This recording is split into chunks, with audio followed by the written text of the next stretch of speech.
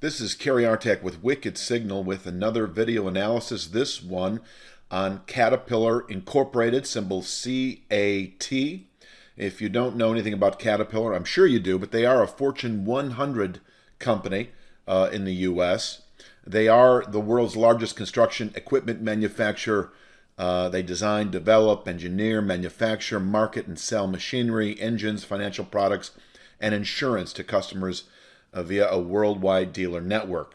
And that's all I'm going to say in terms of the Wikipedia write-up on Caterpillar. I am going to be showing you actually some important chart formations here in Caterpillar that represent a ceiling of resistance that can actually contain buying into later year, actually, but at least in the early first quarter that we're in right now for the next month or two. I'm going to show you all this in a moment. Before I jump into the chart, please tell your investor or trader friends to go to wickedsignal.com, fill out the free subscription form, first name, last name, email address, and you or they will receive an email each and every time a new video analysis is ready for viewing. I'm trying to get 2 or 3 out of these out a week. But in any event, I won't fill your email inbox with all kinds of marketing pitches, and I will not share your personal contact information with anyone outside of the organization. So let's start with Caterpillar. This is really a 30-year chart, and it's a weekly bar chart, by the way. All the charts I'm showing you will be the same weekly bar chart in various forms, some zoomed in. And just want to let you know that this was recorded Monday, January 11th, 2021. First, I'll just show you some of the extremes over the last 10 years or so. You've got the financial crisis low of 21,771, 2011, 116.55. We backed off to 56.36, 50% break essentially by 2016 over that 5-year period of time. Rallied to 173.24 in 2018, broke another 50% really, 87.5, the COVID low of 2020, and most recently put out an all-time high of 197.37, and that was just a couple of weeks ago. And so what I'm going to show you, I'm going to zoom in on an area here over the last 4 years or so, represented by that red square, and this is what you see then.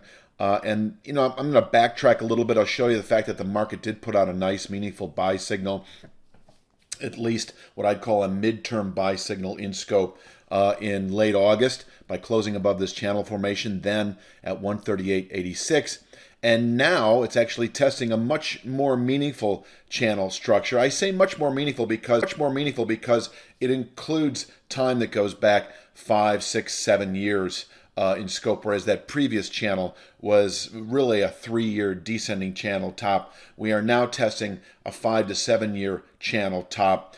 We've pushed to new highs, yes, but as you can see, this market is testing a significant zone of resistance at 195.73 this week, the week of Monday, January 11th. That rises ever so gradually to 196.31 4 weeks later, the week of Monday, February 8th. As per usual, you can subtract those two numbers out, divide by 4, and you'll have that exact channel top each and every week in between. This is a formation that can contain quarterly buying pressures. I'd like to say annual, perhaps. I mean, that is a possibility, but right now I'm comfortable with, kind of a buying into February trade. From here, we can back off into the 160s. You can see a new channel bottom right now at 161.05 this week, rises to 168 even that first week of February. I do think that this market is susceptible to falling back to that area over the next, 3 to 5 weeks, a couple of months. Obviously this formation is rising at a pretty good clip, and it would actually represent our sell signal to the downside into later year if we were to settle below this rising channel structure. But for those of you who trade the big picture, I'm talking like through 2021, this is a significant test right now in the 195.73 area, or that formation. It is a zone, and there's a variety of ways of playing this. If you're long Caterpillar right now, and if you're long sort of into later 2021, I think this is an area you may consider liquidating that long position and kind of a wait and see because from here this market could back off not only into the 160s but even potentially lower as we continue into later year. This is good call selling territory, put buying territory, whether it's for the next 3 to 5 weeks or next 3 to 5 months. It is a significant pivot point into later 2021 because holding below it, this market can rotate south into later 2021. I'm going to show you what if, though, we do close above this 195.73 formation. And, because this is such a long-term area, I like to see these formations, and I don't have this actually in front of me. I'll let you do the math. It's quite easily. Take 195.73 times 1%, which would be, 1.95 beyond 195.73. So 1.95. I'll let you do that math. That should be 197.60. And I'm putting that out there is because if on Friday we close above 195.73 by at least a 1% margin, in other words, that 197 and change mark I just mentioned, then we have a clear buy signal, follow through strength, into, I actually think through the first quarter. I'm going to show you what that target is in a moment.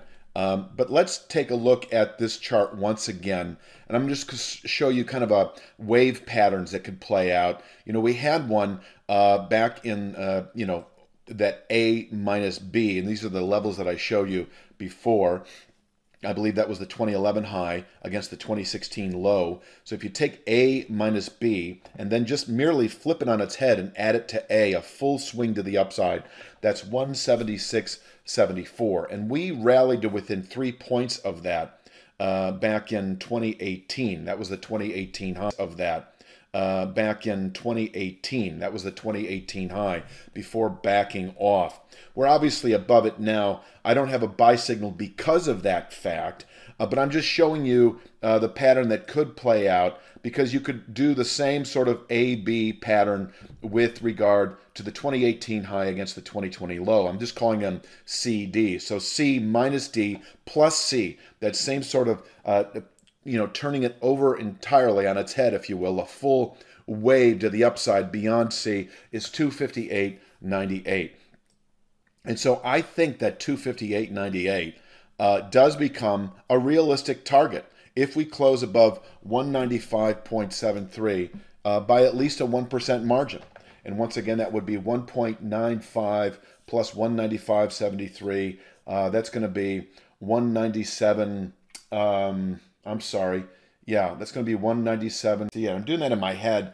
And it is an important number, because if we close at 196.10 on Friday, that's not close enough. I mean, can you act on it? Sure. But I think you need to be nimble in terms of your risk management. You need to be open for the possibility of, the market backing off the following day. And also, by the way, I've had questions, why do I have to wait until Friday? You really don't. I mean, the same formation will show up on a daily chart.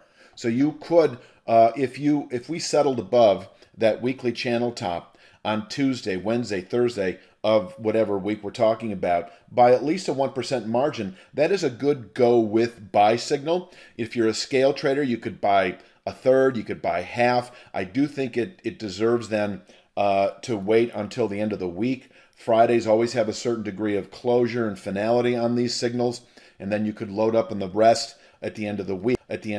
I mean, you obviously would probably have your own risk management, trade execution strategy, but I do like to throw out the 1% violation because if we closed at 196.10 or 196.50, no reason to get overly excited about that. I like the analogy of the rubber band. Closing at 196.10, the rubber band is stretching, closing at above 197.68, which I believe is the 1% violation of 195.73, the rubber band snaps, and we now have sort of a go with buy signal that I think should play out. I'm going to say, that could take 3 to 5 months. That could take well into 2021, depending on what occurs on the way up.